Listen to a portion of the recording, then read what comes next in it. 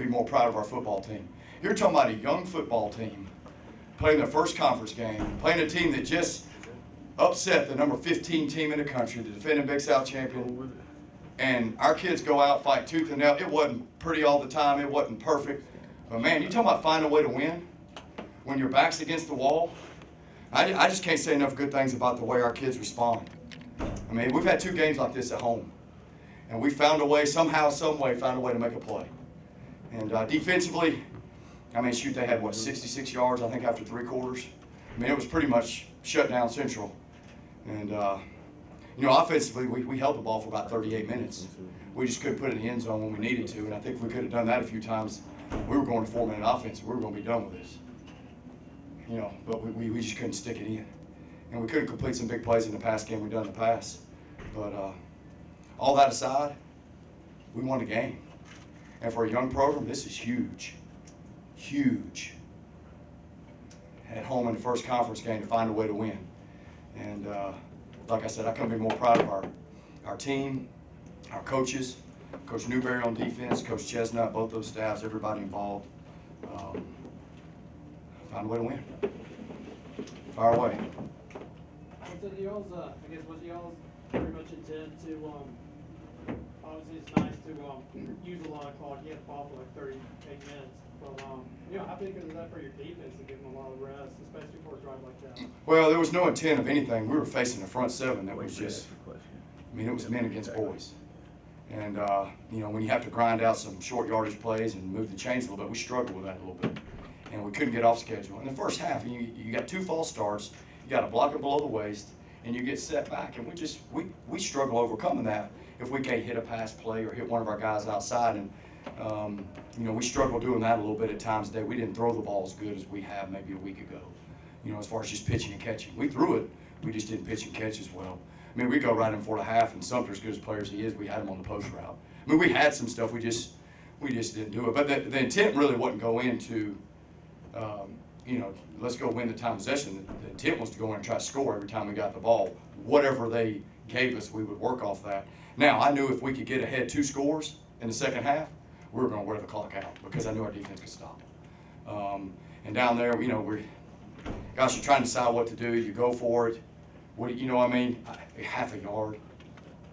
Let's go put this thing away. And so we called timeout to get exactly what we wanted done, and then we did a poor job. And their quarterback's a good player. You know, he finds a way to scramble around and make some plays, and that's what he did last Saturday when they won. So, but I don't think it was anything necessarily different. It was just a little different situation. It's more of a 1-minute situation, and they just made a few plays to get out there. Was there more sense of urgency to really score after they finally scored to give it the 9-7? I'm just thinking of that big pass play. Yeah, I mean, we were trying to, guys, I can promise you, we're trying every way we could to get that ball in the end zone. I mean, field goals really weren't our mindset. You know, we're trying to get the ball in the end zone because you felt like if you could get up 2 scores, you know, you felt like you were in pretty good shape to go, you know. And it's kind of weird. It was almost like the shorter game a little bit where you're trying to decide, where do you go for it? Do you kick a field goal? Well, you know what I mean? Because we were down there a good bit and we just couldn't, you know, luckily we made enough field goals to win. What was going through your head on that pass to Sumter after they called a timeout or 2nd down at the end of the game? Because he was, again, they had bracket coverage. Yeah, actually Coach Chestnut made the call and did a great job because actually the corner, if you'll watch the beginning, he fired in the backfield and then turned around and took off after Sumter. And the safety just kind of hung and reacted late. And yeah, y'all watched us. We gotta be able to hit some plays in the pass game or get the ball on the perimeter. We couldn't really get the ball on the perimeter today, and that's a credit to their defense. We tried every way we could, but you know, getting the ball pitched, getting the ball to Darnell Holland and Jay Bowen and those guys that have hit a bunch of big plays for us, we couldn't get it out there today. They were just, you know, we tried every way we could. We're drawing up stuff along the way. They were pretty good on defense, so it was a big pass play. I'd like to we take it in and score, but it was a big play in the game, really big play. How did the 2 D-backs do to place it? I think they both did fine. I knew going into this thing, to be honest with you, we weren't going to make a determination on anything today because I knew what they were facing. you know, I mean, I knew the front seven was going to be challenging for us, and I thought they both did okay. I don't know how many snaps both played. I would venture to say it was close to even.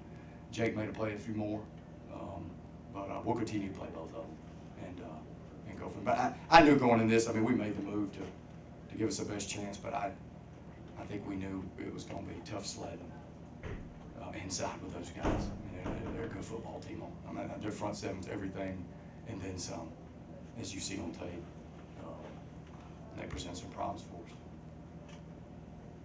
Coach, can you talk about the pressure that is on your defense in such a close game? It's close throughout.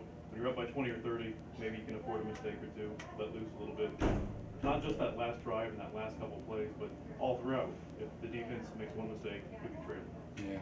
Well, and I think there's some pressure there, but I think our kids just go play. You know, and I think that's the resiliency you have in this football team right now is they line up and go play and do what they do. And you know, I don't know how much our kids feel the pressure. I know I do, and I'm sure all the other coaches do. But our kids, you know, they go play, and they know the situation in the game, you know, and they're aware of it. But you know, we have put some pressure on them, and the defense has done a nice job, and they made plays when they had to make them. And they're going to, as a football team, we're going to have to use every available resource as we go down this stretch to find ways to compete and give ourselves a chance to win ball games. And you know, it's going to be a lot of this probably from here on out, to be honest with you. In your eyes, how important is getting the first conference win, or is this just winning football? No, it's a big deal. It's a big deal. It's a big deal. I mean, it's and we talked a lot about it. The kids I've tried to keep the kids quiet about it for the last 2 or 3 weeks because they like to get ahead of themselves sometimes. And it's a big deal. It's a big deal for our program. You talk about laying the foundation. You talk about stuff you can build on. And you won the first conference game. The first conference game ever. You know what I mean? Shoot, you can't. It's a big deal. Ain't no two ways about it. And you know, it's huge. It's huge. It's huge. I mean, we're playing some men out there, guys. I don't know if y'all noticed. There were some juniors and seniors out there that were. There were some big guys that played a little more football than our guys have, and for our guys to go compete like they did, shoot, you couldn't ask much more. Coach, we're done comparing versus on their program a few years ago, and a lot of things of what you're saying, that's what their coach was telling them. How important, when you're talking about the youth on your team, getting to this stage in conference play and being able to get that win under their belt, and also looking towards the next game? Well, I think what you're doing is all the things we've done over the past year and a half. It's positive reinforcement. You know, and as you build something, hey, this works. Let's keep doing what we're doing. What they're saying works. Let's keep doing it. And I tell you the most important thing I told our team, I said, it's a really big deal to win the first conference game. But you know what's a bigger deal than that? We're undefeated at home. Huge. Huge. We're undefeated at home. And that's something we talked about since probably September of last fall we started. So that's a big deal. But I don't compare to the other school. No offense. We're different. We're going about this thing in a different manner. They had a lot of positive things happen, but I couldn't be more proud of where we are today. Going back to those last 4 plays, the goal line stand, can you talk about what you were talking with your defensive staff about? Did you want to maybe fire somebody on a certain play, or there was a unique situation, they didn't have timeouts, you probably had to throw, did you want to have to throw, get some thicker coverage? I did, and that's why I hired Coach Newberry. No, I mean, you know, he runs the defense and he does it day in, day out, and you know, I'm on listening, and if I got something, I bet I didn't say anything. I mean, we stopped them all day. You know, I had confidence in what we were doing. Now, the thing got closer. I think we all, you know, got a little hairy there at the end. But taking where that kid can't run the ball takes what they do best. And there they had no timeouts, and they really had to throw it. So you kind of had them a little bit. And then it got to 4th down. In my mind, I'm saying he's going to run it because this is it. You know, I thought he would run it on 4th down because that's what he does best. And unfortunately, you know, for us, he didn't. Because I'm more scared of him running the ball than throwing the ball. I mean, if he beats us throwing it, then it is what it is. But he's his threat is running the ball, and that's how they've won, especially last weekend. That's how they won the game. Yeah, Doug. Following up on that, was Nick where he was supposed to be on that play? I assume he was supposed to keep him from trying to run up the middle. Yeah, honestly, Doug, I'd have to go back and look. All that stuff happened. It was like a blur. And second, when y'all played shorter, you talked about on their potential game-winning drive how the headset got really quiet and no one was talking. And I was curious if on this drive it was the same experience or what y'all learned from that you applied. Well, you know, it wasn't the same as that week. And that was more so on offense when you're going down. Do you take a timeout? Do you kick a field goal? Do you go for it? We had a couple of those today. And I mismanaged a little bit of the one timeout because we didn't do a good job of recognizing the 25-second clock. And then we ended up kicking a field goal anyways, which I was going back and forth. What should we do? I'll be honest with you. Do we go ahead and get a half a yard and let's go put this thing up? Let's get this. Let's be done with it. And that's what I said on the headsets. I went out to the guys. I said, guys, let's go finish this right now. I mean, we got the ball down there. We need half a yard. And but some of that. But it wasn't. Doug, there wasn't as much of that in this game. Everybody's communicating. I think we've grown a lot as a staff. I got frustrated a few times in the game. Probably shouldn't have. You know, we kicked the ball at squib at the end. It looks like a onside kick. You know, we do some things that probably a young football team should do, but it still don't make it any better when you're trying to win a ball game. But it's stuff we can learn from. And it's much easier to learn from a win than it is from a loss. You mentioned that half yard that you debated over, but before that, before the third quarter ended, it was 4th and 9, and you went for it. You only had 6 points, and you got bailed out by that roughing the pass ball. What was the mindset there of risking? We're on, what, the 35, we couldn't kick a field. 27. Yeah, but I don't think we make a field goal into the win. So what do we really gain out of punting the ball? I'd made up my mind before the game started. If we got anywhere there going into the win, we're going to go for it. And he told me he could make it from around 28, but that was my call. You know, I just said, hey, let's take a shot. Because I figured we're not going to gain a whole lot. You know, I mean, punting the ball right there. Didn't think we could make the field goal. So. How much do you think Justin Thompson's experience in the shorter game helped you in this one? There's no question being out there and having to do it and having to make it, you know, helps. You know, we want to make them all, but he made enough to win today, and that's what matters. But I think being in a situation like that, have done it as a true freshman. We forget sometimes, you know, he's a true freshman. You know, there's no doubt that situation helped him, without a doubt. What factors went into restructuring how Jake McKenzie was used this game? We talked about that several weeks ago, and we're trying to, again, use every available resource to help us get going. We're still trying to grow up in the guard box and get our inside game, and a part of that's just youth and strength and, you know, just some things that we're going to have to work through. It's going to take some time. And Jake's standing over at backup quarterback, and we know he's a pretty good player, but he's not playing. So we're trying to figure out how to use all our kids, and so we put him in there a little bit in the off week just to see what it looked like, and he was natural. And then when Micah got hurt, it presented itself. And you know, it's a little dicey for us because you got number 10 out there playing 100 miles an hour. You know what I mean? He's a competitor, you know, and so Jake's still the next guy up, and he's having to do both right now. But we talked about it, and I've talked to our staff and our team. We're going to do whatever we can for that given week to give ourselves a chance to win, and then we'll worry about it next week after that. And he played today. I don't know how he played. Like I said, it was tough sledding, and we knew that a little bit. But he got in the game and played, and that's experience he can learn from. And you know, we'll continue to do that and play both those guys probably. We're better if we can play a few guys. We're not at a point yet. Playing one guy the whole game is tough with a young team. If you can roll guys in, they're much more effective. They don't get tired, and they can maximize every play a little better. Offensive question, how did you evaluate Trey White's performance today? Gutsy, hard-nosed, finds a way to make some plays, did not throw the ball particularly well today versus a week ago where we couldn't miss. Yeah, that's what I mean. He's gutsy. He just finds a way to make it happen. Sometimes he could throw the ball and he'll just tuck it and go get the first down because he knows he can do it. You know, and I like that. I'm good with that. And so, I mean, Trey's a great competitor, man. I mean, You gotta love having that kid on the field. He'll give you that look like, Coach, I'll go get it. You know what I mean? You have confidence in him. And I think he helps our offense with that attitude and the way he goes about his business a bunch.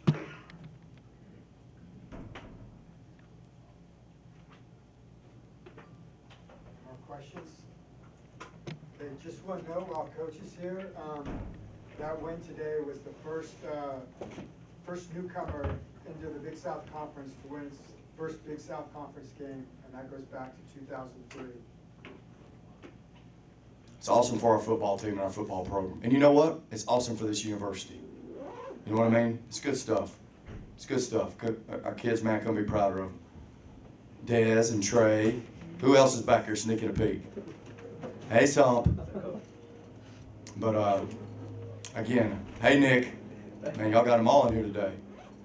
But I mean this, and not just because they're standing back there, but I'm proud of our football team. I'm proud of our kids, the way they fight.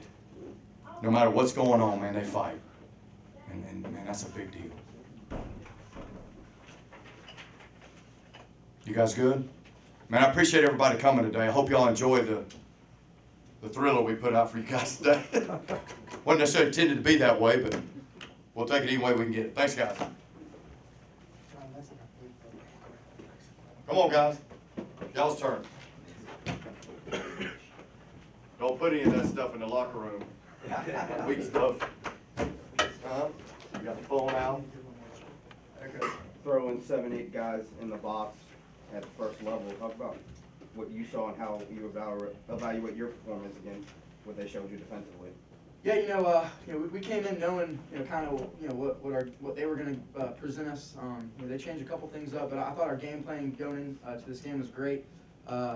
This was one of those games that, we had to really grind it out, and we really had to kind of show, this was our coming out party. It felt like, we put a couple drives together. We didn't punch it in the end zone, but we did enough to win, and I'm just so proud to be a part of this team. Our defense played one heck of a game. Special teams obviously got us some points, but I thought our O-line played their tails off, and I'm just proud to be a part of it. How important was the time of possession? What were the numbers? What were the numbers on time of possession? I think you had the ball at close to 40 minutes, and they had about 20, so it was almost half. Well, as Coach says, it's worked for 20 years. Look, hey, we just followed the game plan, and we executed a lot better today than some games past. I felt like this was a lot more of a team win. Obviously the defense stepped up big time. I thought special teams and offense played well. But hey, that's part of this offense. Time of possession's a huge thing, and I don't know the yards either, but I bet we had the total offense was probably more too. Wow, yeah. So time of possession's huge. Yeah, how much pressure was on you after they scored? To go make some plays, move the ball downfield, and I guess get that close field goal? Yeah, I don't know. I guess there was some pressure, but we as an offense, especially coming out after the second half, that first drive, I think we went 3 and out, and we made some dumb mistakes on those couple plays. So we kind of regrouped and said, hey, let's just put a drive together. And I don't know how many plays that drive was that ended the third. 20-something plays. Yeah, like 20 now? Yeah. That's awesome. I think that just kind of shows you the grit of our guys. It's 19. It makes it a lot easier on me when I got. We prepared, so we feel like we prepared pretty good throughout the week. And then on this morning, we talked about it in the meeting. It's just another football game. Go out there, have fun, and just do what we've been doing these past couple weeks. Just playing hard, playing fast, and the game turned out how we wanted it to turn out. So we didn't get that men versus boys feel. Nick, you got 2 receptions on 2 passes. Where are they going to move you to offense? And second, were you where you were supposed to be on that goal line stand? Yeah, Coach Newbury made the same call towards the end of the game there a couple times in a row, where that put me in a spot to basically just read the quarterback, drop kind of into coverage. I guess I've been wearing the wrong jersey against ETSU because I keep throwing the ball to me. Again, just like at ETSU, threw it right to me. Luckily, Coach Newbury put us in the right call to be in a position to make a play. Were you supposed to drop into coverage, or were you supposed to contain him from trying to run up the middle, or both? We'll drop into coverage, Okay. about 5 yards deep. So. Okay. Where do you rank that interception versus the ETSU interception? You better take that one. He's close, that one, though. I mean, as far as individual statistics, you know, it's not a huge part of why I play football. I do it for the camaraderie and the brotherhood that we have here, and to be able to help the team win today. And I felt like I didn't play as best I could throughout the rest of the game, but to be able to make a play and help the team get a win was definitely an exciting moment. Jesse, can you go through that long pass late in the fourth quarter, the 30-something yarder in Trey, what the pattern was, what you saw? Well, we had been seeing that the post was open on the whole game, and you know they were double supporting on the pitch action. So Coach he sort of drew up a play, drew a non-post, and I seen the guy shoot down, so I just tried to climb on top of him as soon as I could. And Trey just put it in a great spot. You know, we just connected on it and made a big play.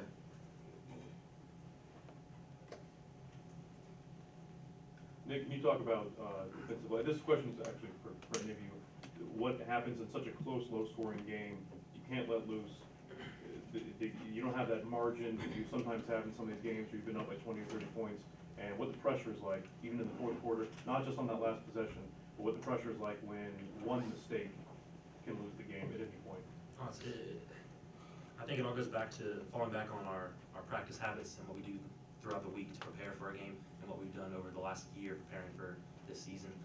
Our coaches put us in all kinds of different pressure situations. Always at the end of practice we have some kind of O versus D, game is on the line situation, 3rd and 7, or goal line, whatever it is. And I think then putting us in that situation day in and day out of practice has given us a little bit of an edge to be kind of calm and collected in the moment, to be able to play defense well there at the end of the game. Yeah. Okay.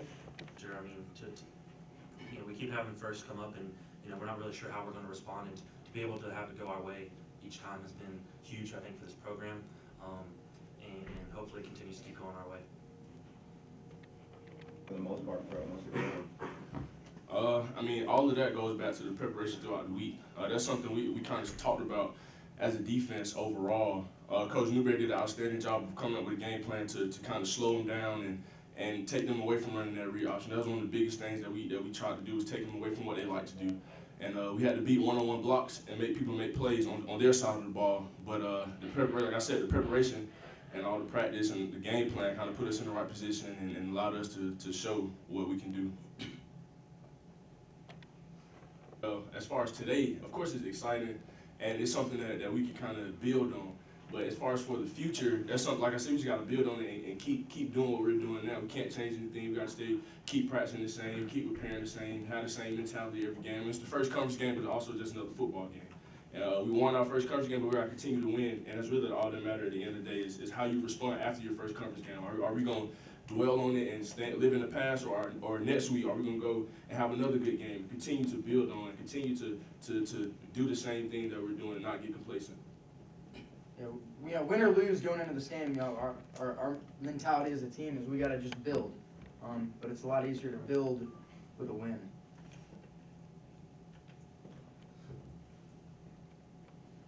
Any more questions? All right, thank you. Thanks, guys. Thank you. Congratulations.